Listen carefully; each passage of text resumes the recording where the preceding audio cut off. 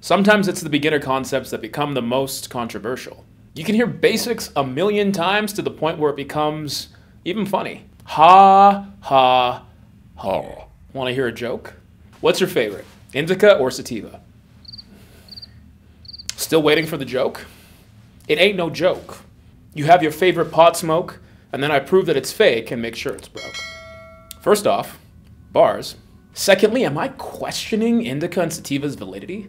I'm simply asking if the so-called differences between indica and sativa are distinct. If it is, I think it's time we investigate if that distinction is significant. And to go a step further, let's see if indica and sativa are even real. Cue intro.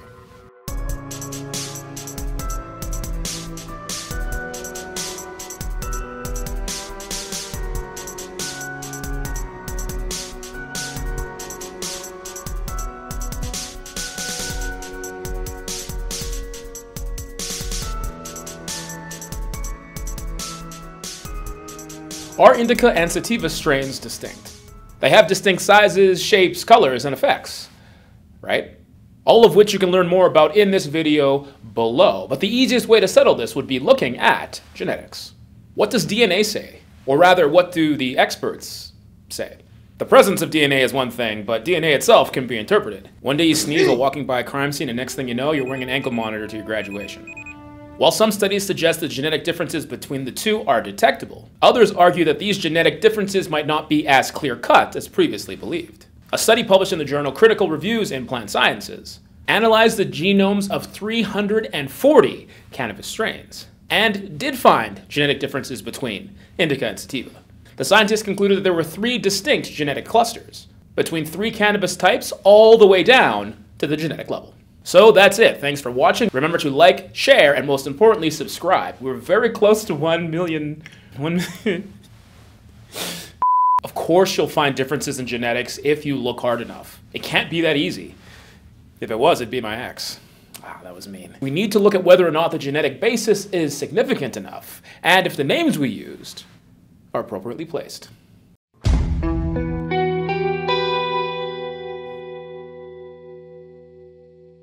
If there are lines between kinds, they're certainly blurred. Well, we have hybrids now.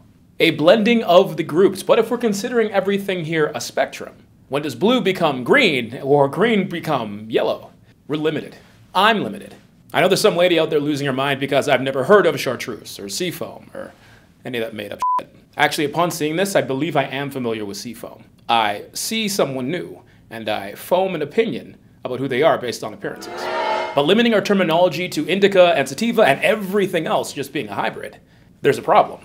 The Journal of Cannabis, Sativa, Botany, and Biotechnology did find genetic distinctions between these groups, but they confirmed that the terminology to describe the groups was largely sloppy and inconsistent. It's not so much that genetics are the problem, there are delineations that exist. It's that the names have different borders than the genes we're seeing. If you know your strain history, oh, congratulations. If you don't, you can get some great information here. But to summarize, looking at the life history of cannabis sativa, this guy, refers to plants of a Central Asian and then Indian heritage, and the descendants that moved southeast into Asia, into Africa, and even into parts of the Americas.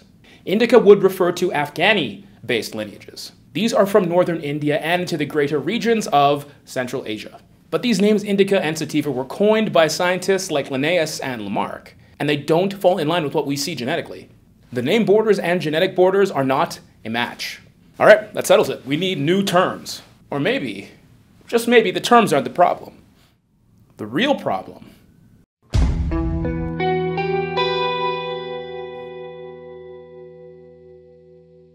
Yes, cannabis is so tricky.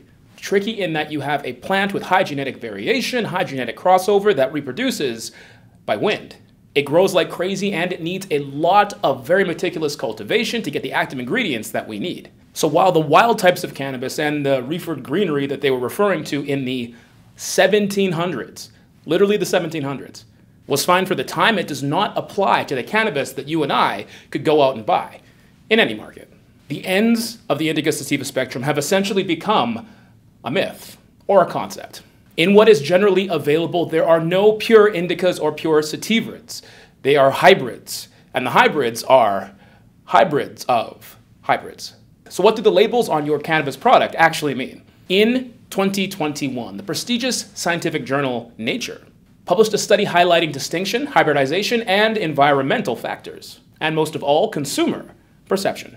They looked at the terpenes, the cannabinoids, and the genotypes of over 100,000 polymorphisms and found that indica and sativa labeled samples are genetically indistinct from one another. But what they did find was for cannabis products, the labeling tended to be based on one or two variations in terpenes.